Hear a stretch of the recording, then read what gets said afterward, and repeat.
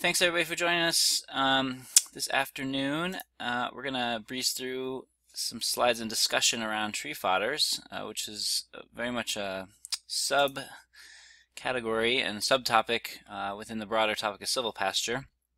There have been some wonderful previous webinars on silvopasture given through this series and other sources online, which I can point you to some of those. If you visit the book website, silvopasturebook.com, in the sort of resources page, you'll find some links to a series of videos and some guides by Brett Chedzoy and Joe Orifice and others who've been working in this content area in the Northeast anyway. Just to start out, the process of writing the book for me was one of trying to pull together what we knew about silvopasture and articulate that for the general public, and kind of identify also what gaps and new knowledge was needed. And rather than get into too much speculation in this book, I felt like it was best to lay the groundwork and then look at those emerging questions and needs that arose sort of after the book came out and as we continue to have dialogue amongst practitioners all over the country. And it's really interesting to go through that process and see where the gaps are. And one of the exciting things I discovered in the process of researching, and that I'm hearing lots of folks express a lot of interest in, is this topic of tree fodders. So my goal for this webinar is to share some of the kernels, some of the seeds we might plant, so that we can blossom into something, a deeper understanding and a deeper utilization of tree fodder in our silvopasture type landscape. So I just want to presence where I'm broadcasting from, and I like to preface any talk where we're talking about land by just acknowledging the land that I'm on. And I'm on Cayuga Nation land, traditionally, in the central part of the state of New York, right in between actually Cayuga and Seneca Lakes. I work, as Kim mentioned, for the Small Farms Program based in Ithaca, and also my wife and I run a farm in the central part of New York. Beautiful area, the Finger Lakes region of New York State. But this land has a long and storied history, and part of that, and a very important part to understand, is the stories of the native people who've been here. And really any land that we live on and work on and do agroforestry on has that indigenous story that's part of learning that landscape. In my opinion, it's been really beneficial for us to learn and to connect with folks who are parts of these different tribes as we've been exploring what it means to live on land and be in land. And there's a map there at that link at the bottom of the page here that you can look at least if you're in North America, and see what indigenous tribes have traditional territory where you might be tuning in from today. So we'll skip over some of the sort of introductory pieces to silvopasture, what silvopasture is, what it could look like. We're going to really dive into tree fodders. So my assumption is folks have some familiarity, but I'll just mention that silvopasture is really building mutually beneficial relationships between grazing animals, the trees in the landscape, whether we plant them there or we thin out forests for silvopasture, and the forages, which are really in the end the food for the animals. And I'd argue that the role of the farmer in this is to be more like an orchestra conductor, putting all these pieces into place and then orchestrating the relationship between these. And what that often comes down to is putting animals into the space, making sure they're not there for too long, removing them and allowing the spaces to rest and recover. So rotational grazing is really fundamental to any good silvopasture practice. And of course, as I have experienced on my farm, this is a picture from Brett Chedzoy's farm in Watkins Glen, New York. He does a lot of silvopasture on that landscape. We're all familiar, if we've worked with livestock, that any opportunity that animals get, especially ruminant animals, which we'll focus the majority of this conversation on, because a lot of the benefits of trees are clearly connected to ruminants, so goats and sheep and cows. Anytime these animals get access to trees, they seem to go right for them. And so you can see the example here of this cow leaning over the fence at Brett's farm and trying to grab a few leaves off this tree that's just on the other side of the fence. And if anything, this is good indicators for the types of potential systems we could be working with and some of the benefits of them. If the animals like them, there must be something to this at the end of the day. our interaction with silvopasture and tree fodder, and specifically really seeing the benefit, and what really got me going with thinking about and feeling like that silvopasture has a really important place in this, in the current climate literally that we're in, and the changing climate that we're experiencing goes back to 2016 on our farm, where we had our sheep flock. That was the 4th season we were grazing them, and we'd really worked on a rotational grazing plan, but for the most part that plan excluded the hedgerows and the sort of scrubby edges of forest that exist on our farm. We'd started to plant some trees, but we hadn't really thought about the interaction of the animals and the trees. And then the drought hit, and you can see our farm here is kind of in the middle, to the right edge of this red bubble, which was really one of the driest years ever recorded on history. We did some great rotational grazing in the spring that year. By the time we came back around to our first paddock, the grass really hadn't regrown. It wasn't long enough to regraze, and we, along with many other livestock farmers in the area, sort of panicked. We didn't have the food to sustain our animals on the farm, which is something we really valued having grazing animals for. And so we deliberated a bit, and then we said, you know, these animals, these sheep, we have Katahdin sheep, which are a wonderful breed of sheep for silvopasture. They're supposed to like brush and browse and forage, so heck, let's give it a go. Let's see what putting them into that landscape does. So we basically unleashed them into the hedgerows on our farm, and they took to that quite readily and survived and thrived, I would argue, for close to 40 days just on the brushy material that was in the hedgerows and in the scrubby woodland areas of our farm. And for us it was sort of just a stroke of luck, but we really realized that there's something to this, because in the drought year, while the pasture forages were browning up and certainly not regenerating after grazing, everything in the woods and in this kind of woody vegetation looked pretty much as it does in any given year.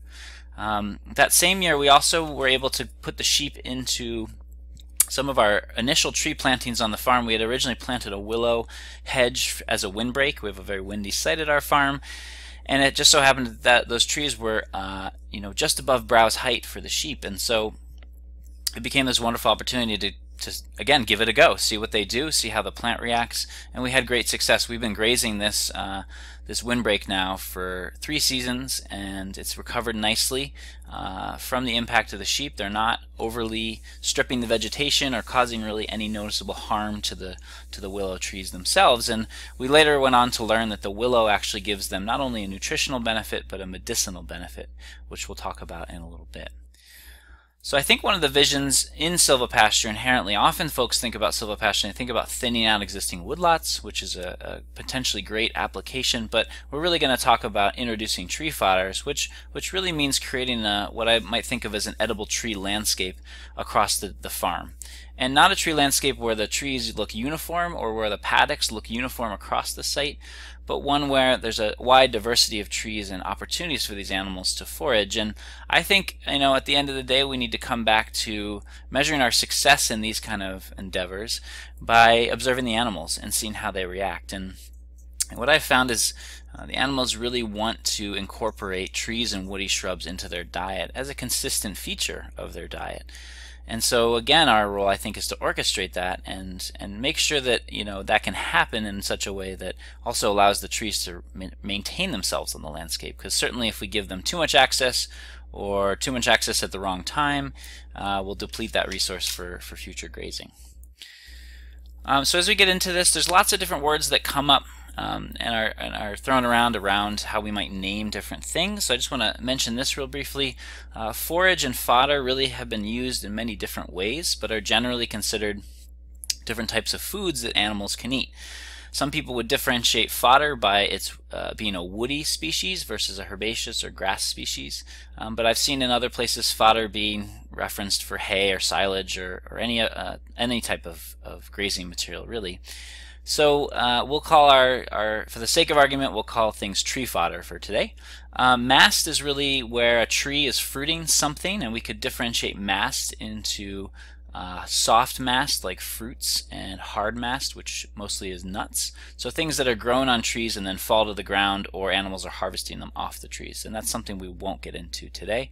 And then browse is a word, as I've done a lot of research, I found that woody browse and browse is often something that's used as a term to refer to woody vegetation that animals are consuming. So tree fodder and browse, could be considered the same thing. It really depends on folks' definition and how they're familiar. But all these words have different relationships as we think about the diverse foods and forages we could work into a silvopasture type landscape.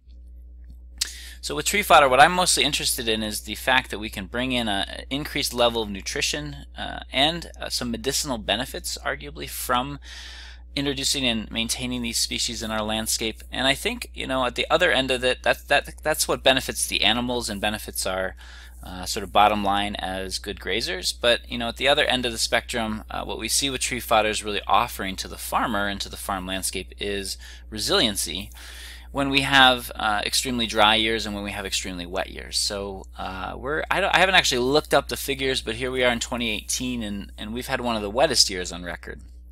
And again, whether it's wet or dry, what I see is that the tree vegetation does best and is able to do well in both of those kind of conditions. And so that's really where the interest is long term. For us, at least on our farm, and as we think about this. This is just a picture of our sheep stripping our Christmas tree post-holiday, which is nice for them to get. You can see in the background there that one of the things we use our sheep for, and we use their skill for, is to do some woody brush clearing during the winter. We put them in areas that we're interested in having them help open up, and we feed them hay. In those areas we use a bit of bale grazing to trample undesirable vegetation and put some seed into the soil.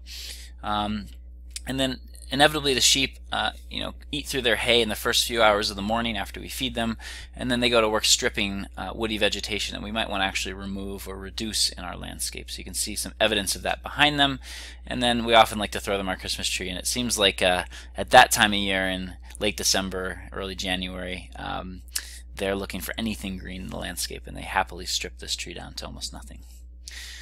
So as I've thought more about tree fodder, and again in the book I sort of introduced it, and what's been interesting in conversations with folks around that material is to really sort out some of the details that are the things we need to consider in order to make this an effective practice on our farm landscape. So one is to understand better about the nutritional content of different tree fodders and how that nutritional content actually changes over the course of the season.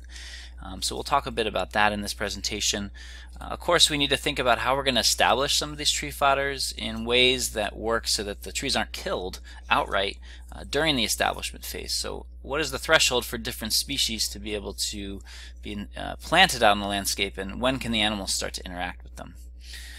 There's questions around the tolerance of different woody and tree species to grazing and what the recovery period might look like. It's certainly not the same for most species as it would be with the grasses, where we might say there's somewhere between a 15 and 40-day recovery period from a grazing event to the next time those animals can graze. So there's a lot of questions there.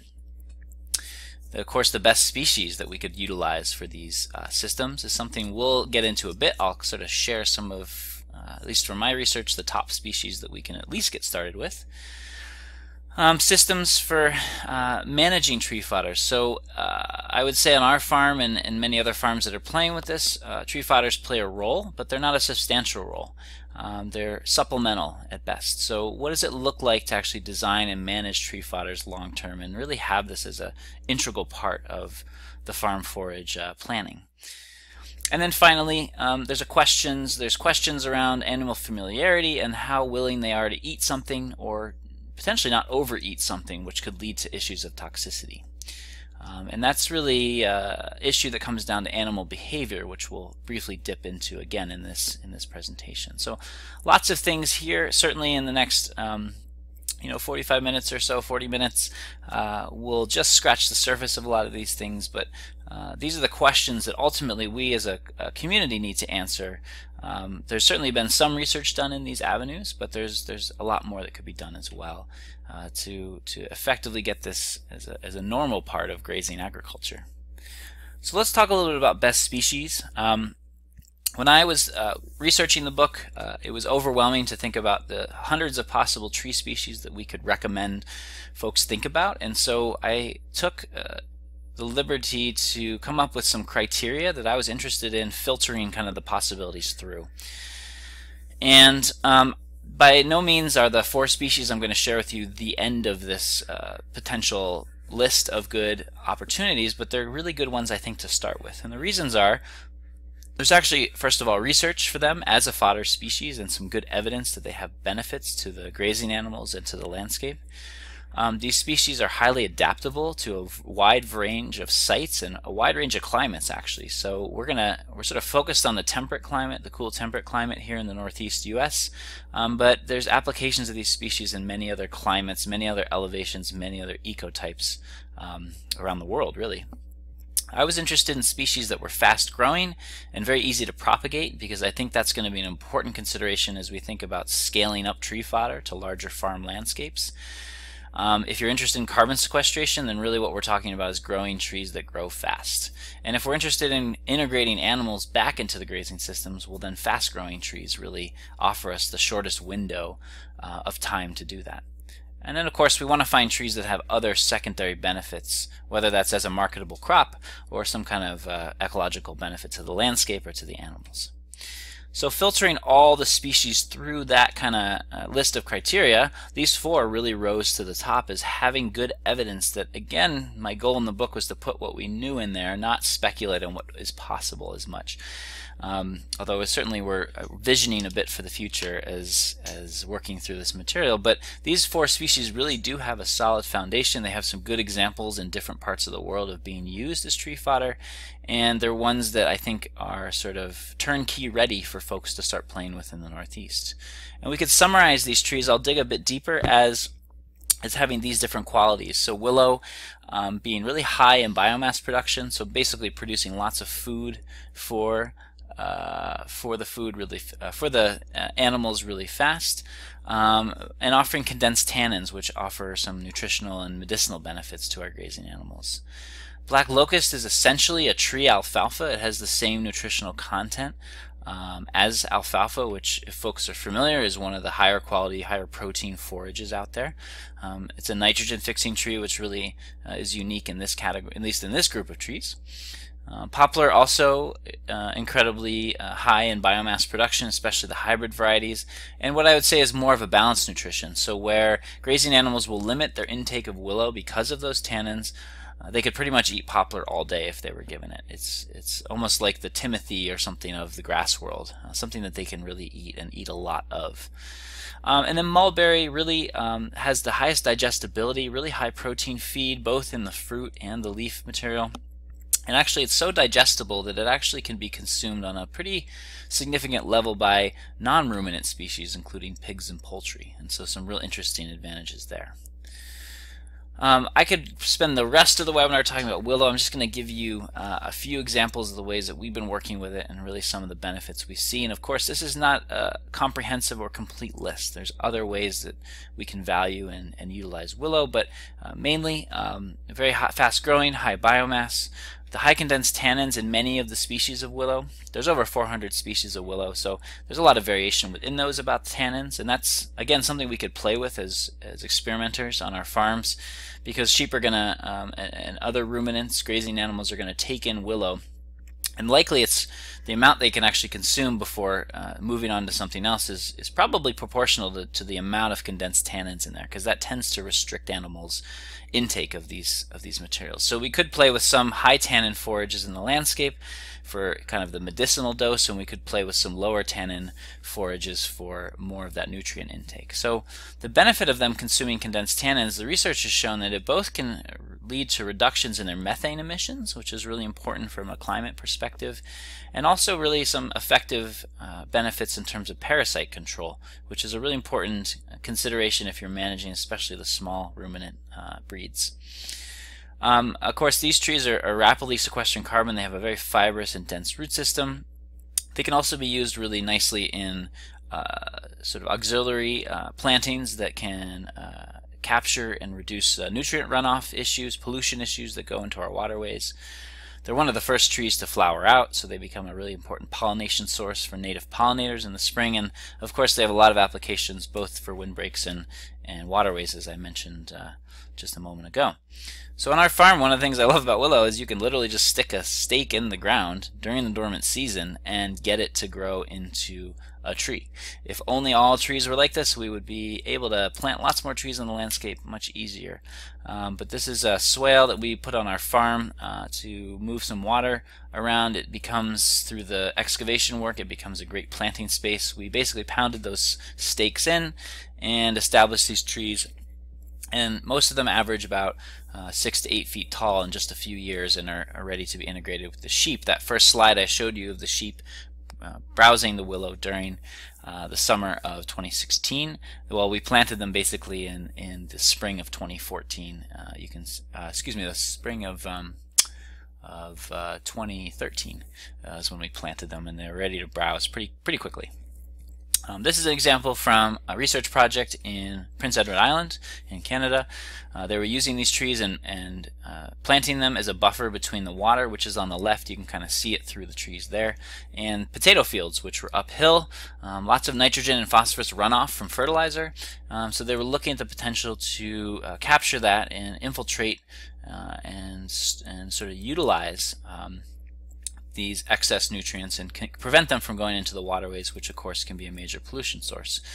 The research from these areas found that over 4 years, a 1 kilometer long buffer intercepted, you can see here, quite a significant amount of nitrogen and phosphorus, and they were able to track where that nitrogen and phosphorus was going. Now, interestingly enough, they were also harvesting this parts of this buffer on rotation and chipping it and using it in biomass production to produce electricity for the farm. So really innovative ways to integrate willow, and of course this could be a material that's also harvested or potentially routinely grazed and would still have some of the benefits, certainly to nutrient runoff capture. So we want to really focus on the hybrid willows. Hybridized willow, there's a lot of different varieties out there. Salix propria, this is Fish Creek, which is a subspecies that has some incredibly rapidly growing vegetation potential, but all the proprias, which are really the osier willows, are really good ones to start with, and often you can find this material really close by and take cuttings of it during the dormant season, get it started relatively easy. Now, I don't recommend you start necessarily just pounding them into the ground. I think if the soil is loose, like in the example of the swale I showed, it can be really it can be really successful in terms of establishment, but often what we do with our cuttings is we start them in plugs and then translate them out into the field once they have a bit of a root system established. Another good one that's been referenced is a hybrid Matsudana, which is sometimes called Japanese fodder willow, and Salix alba, which this is incredibly fast growing. We've just established some of these on the farm. We're eager to see how well they do, but some reports say 10 to 20 feet in just one season. And you can obviously see very quickly that with a willow like this, cutting and feeding it to animals actually has a benefit to potentially maintaining some sanity within the landscape of a tree that can grow this fast. With each of these trees, I'll share just a couple potential good nurseries to find stock. So a couple here on the list. The nursery in Minnesota here, just growfastwillows.com. Vermont Willow Company probably has the widest range of different species of willow, and then there's the Blue Stem Nursery up in the Northwest. Black locust, we'll move on to that. Really wonderful tree, lots of potential in the landscape. Now, controversial species for many places, not legal to plant, for instance in the state of Massachusetts. It's on the noxious plant lists in the state of New York. It's still allowed to be planted, still allowed to be propagated and sold, but and this is because it's such a fast grower, and it can be seen as something that's very opportunistic that can spread across the landscape, and if you don't want it there, it's hard to necessarily remove it. So we want to be careful where we plant locust. One of the great ways that we can limit its spread is actually through grazing systems where we bring animals in, because they tend to consume and suppress any sort of spread, whether it's through the root system of the locust, excuse me, or through the seed. But you know, these are nitrogen fixing trees. There's lots of benefits to bringing nitrogen from the atmosphere and putting it into the woody vegetation or into the soil. There are benefits to auxiliary plants in those ecosystems. I've mentioned already that it has a high nutritional quality comparable to alfalfa, so really valuable. Our animals love to consume black locust, and we have to be careful about giving them too much too fast if they're not familiar with it. The wood, of course, is one of the fastest growing and one of the most rot resistant in the cool temperate climate. And arguably, Brett Chedzoy, who I work with closely, says, if a landowner really wants to plant trees and sell them for cash, black locust is probably one of the best in terms of the quickest return, because timber markets are so vulnerable, and the time frame for some of the slower growing hardwoods is complicated, to say the least. So in terms of a short rotation cash crop, there is a potential to grow locust posts, and people are doing quite well selling those all over the region. Good carbon sequestration potential, another early summer pollen source as well, significant if you're interested in keeping bees to have locust around. Just some examples here. Here's a nutrient comparison between black locust and alfalfa. There's a number of different studies on this. So again, really good value for these species. And one of the things we found on our farm is we can plant trees really closely. That tends to help the black locust grow into a really excellent form, and then we could potentially be thinning these out and harvesting them, some to feed to the sheep and some to retain as an overstory crop. So here's us in 2013 planting on about 3-foot spacing, really close together, assuming some of these trees would in fact perish, but we had pretty good success. Here's one of the hedgerows in 2017. So these trees are over 25 feet tall just in 4 growing seasons. In 4 growing seasons. We did a lot of tree planting in 2013, and this is one of our test plantings that has really put the proof in the pudding. We're ready to kind of expand this this kind of concept across the farm. But you can see here the spacing's really been good to help the trees grow up nice and straight. Some of these trees are going to be better choices for the long-term overstory, and they're a bit crowded now. So this gives us opportunity to cut some of these trees and feed them to the sheep, or potentially manage them in some of the different ways to regenerate forage on a rotational basis, which we'll get to in a little bit here. Again, back to Brett Chedzoy's farm, my neighbor just over the hill in Watkins Glen. He's got a really amazing example of a established black walnut plantation that he grazes his cows under. They love to be in there, especially during the hot summer months. And Brett's conducted many harvests in there, thinning harvests of that plantation, and used those basically to fence his own farm, and then could potentially sell those, of course, in the future to other farms. And we find really good prices for black locust. We find that farms that are selling them tend to sell out, sometimes even before they've cut the next crop of trees. So a neighbor of mine down the road now has standing orders for at least the next year for black locust. And so these are some of the prices just as we peruse online that we see. Pretty significant cash opportunity here. And one of the things I'm working on right now is so some of the analysis of how many trees you could establish per acre in a silvopasture if you assumed that you're going to retain some for the grazing system and harvest some for these products. What are the potential yields per acre in terms of income? So there's some great potential here for black locust in this part of the world. And of course, for beekeepers, incredibly important pollen plant, really similar. You can see the pea-looking flowers on this. They're actually edible to humans as well. They're really delicious and fun to snack on when they leaf out.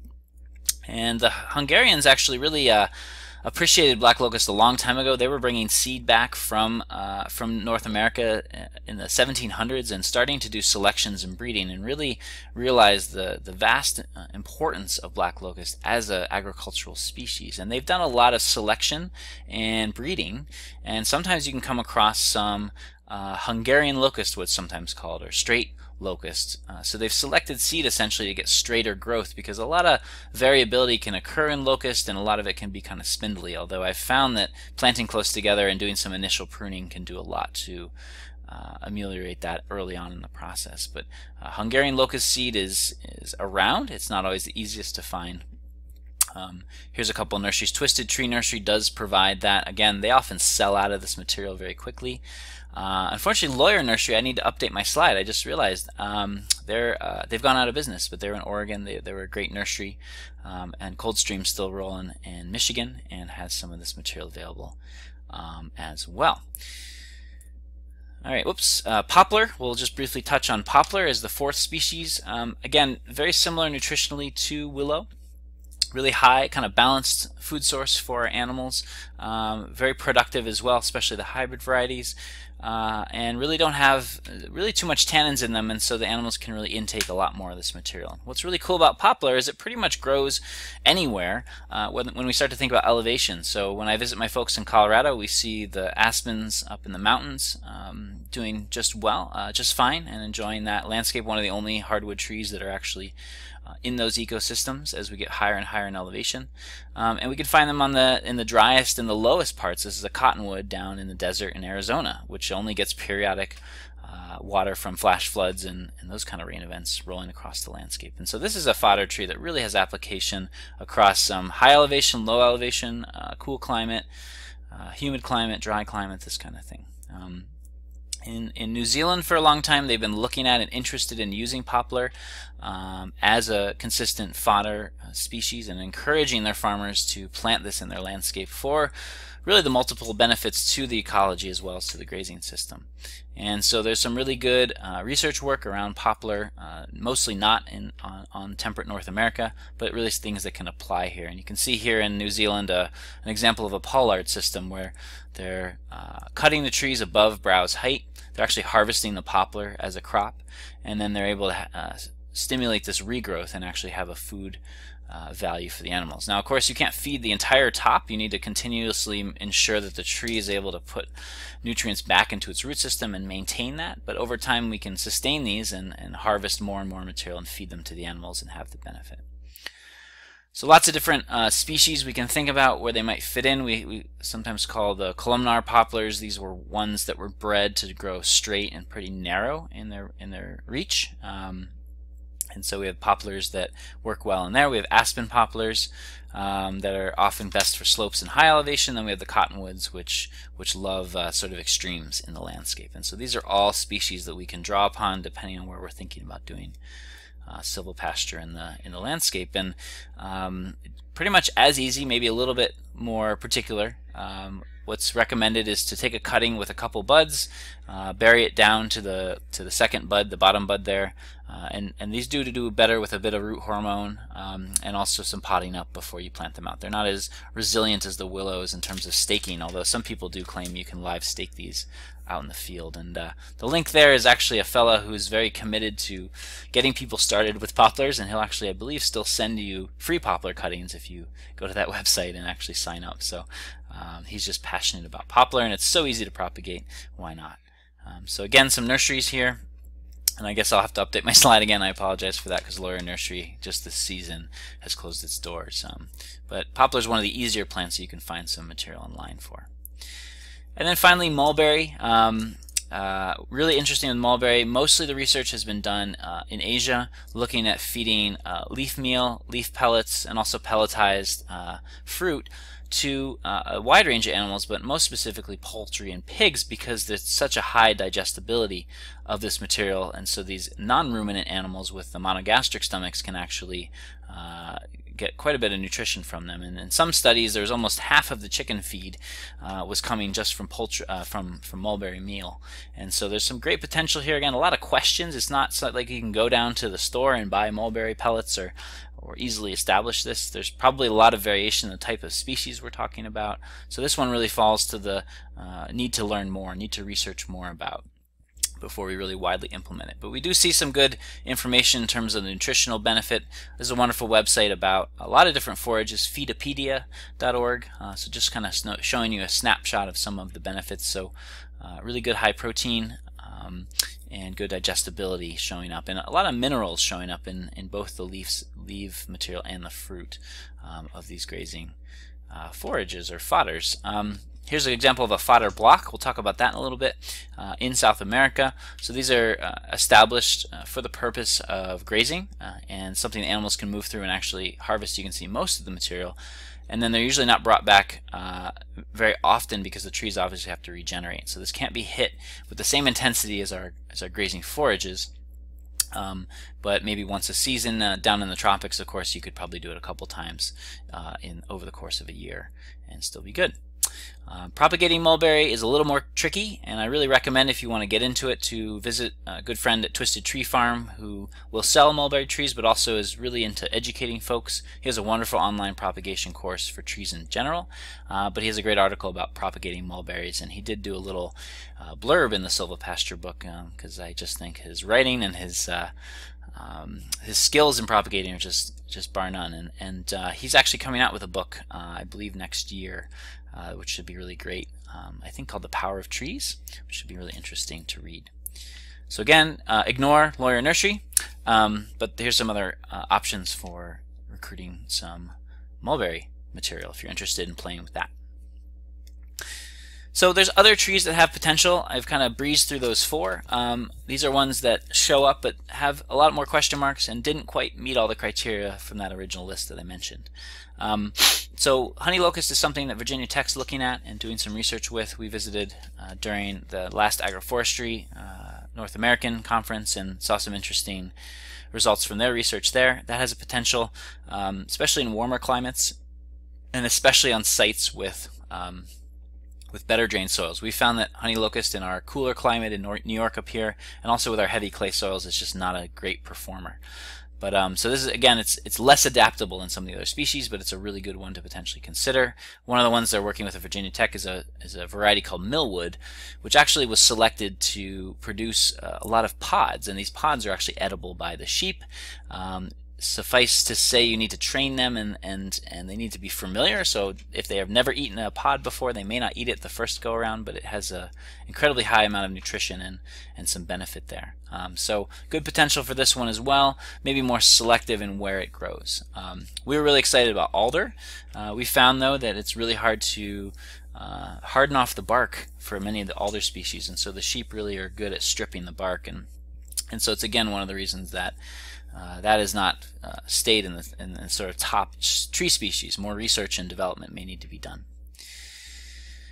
So along those lines, just a couple points on this aspect. You know, we need to think about establishing these trees, and ideally one of the reasons we promote more of the fast-growing species is because we want our animals to integrate and work with these trees as soon as possible. And the 2 factors to that are really, first, that the tree grows quickly above browse height, so we can control the amount of forage. If the tree grows slow and the animals keep hitting it because they can have access to it, it's not going to grow. It needs to get up above them and have at least some significant portion of its vegetation above browse height, so it can continue to grow and thrive even if the animals are eating some of it.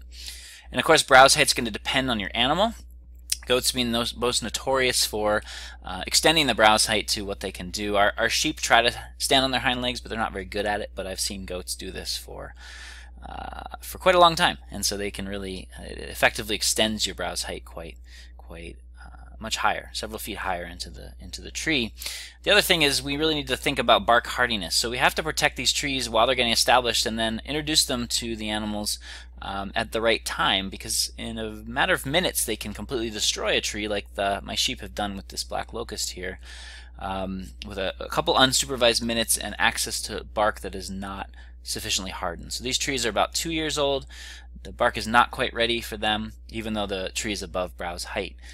What we found with locust is that after about 4 seasons, we tend to have the bark be hardy enough that we can prevent this sort of activity from happening. So in our process of learning, we've had to let the animals in with the trees and kind of observe, and it leads to some trees dying. That's kind of part of the research and development phase. But you know, if your animals are trained to electric fence, then the electric netting or single strand, if you're working with cows, can be enough to keep them off the vegetation.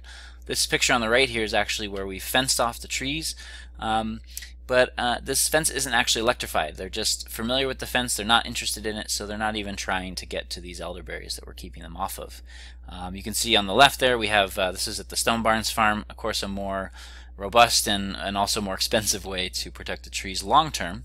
But certainly if you're thinking about larger animals that may be brushing up against trees, some of this may be necessary. Although I've seen plenty of examples with cattle, a single strand or a double strand of that poly rope material is often sufficient if those animals are used to to respecting the fence, so to speak, as we go. So, that combination of browse height and also hardiness is really important. And I think the other thing is when we look at elderberry or something on the right here, we think about maybe other woody crops like hazelnut.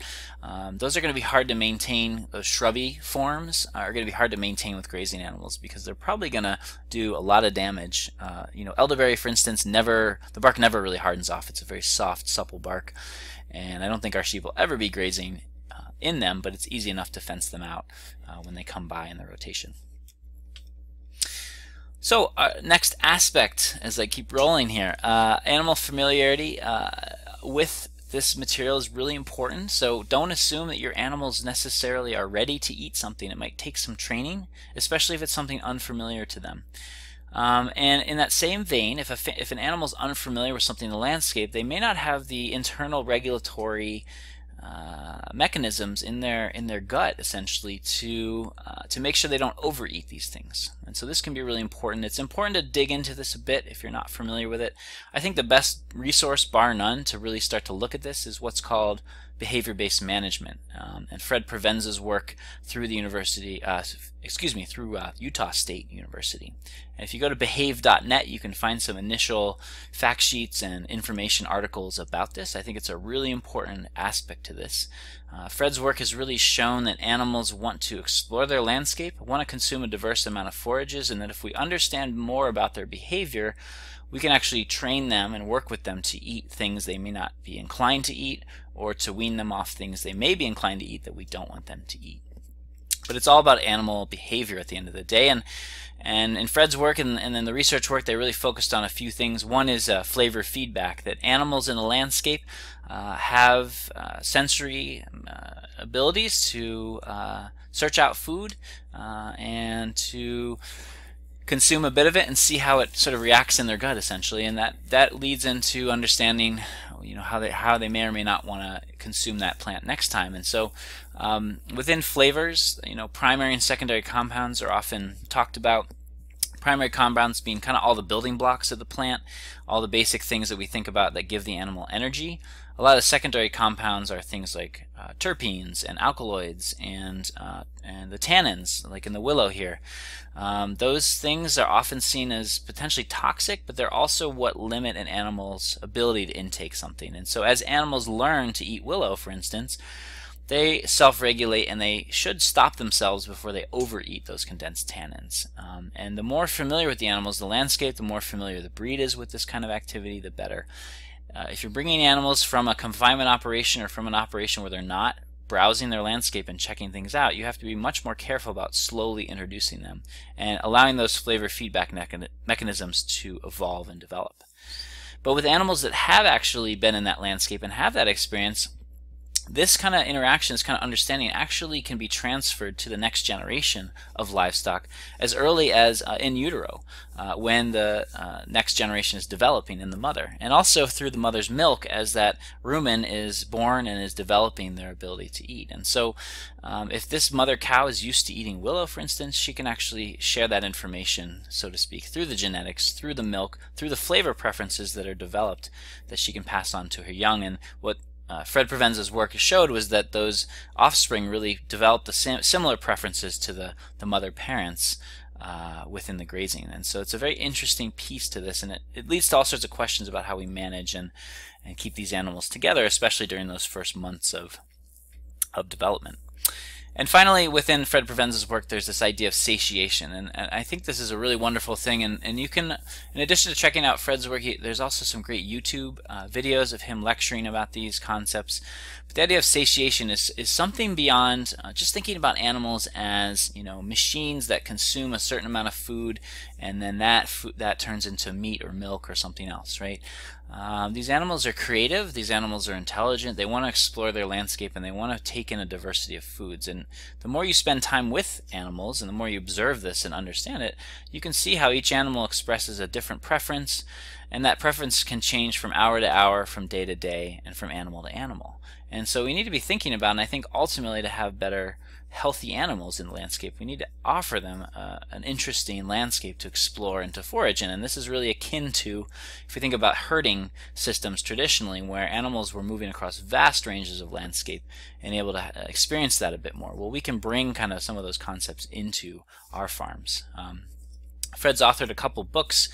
You can get more into that kind of science of shepherding, really interesting book where they followed French herders and really understood some of the patterns that actually we can take as grazers and apply to our farms. We're probably not going to move our animals across thousands of acres of landscape, but some of the principles do apply. And then a new book coming out very shortly called Nourishment, which talks about nutritional wisdom in the body. I think really important stuff to understand as we look more into silvopasture.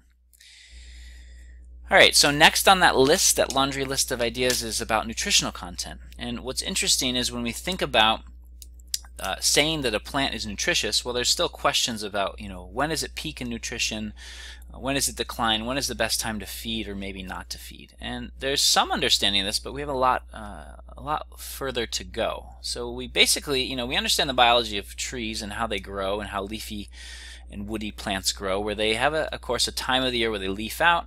They have a time where they're in full leaf. They have a time when the leaf is senescing back, and that's happening now. At the end of senescence is essentially happening now, but the start of that process is often sometime in late summer. And then, of course, we have leaf drop. And so the quality of food is different in these different stages of growth, and we need to dig deeper into this to really understand. So one example is that we can think about stacking different food.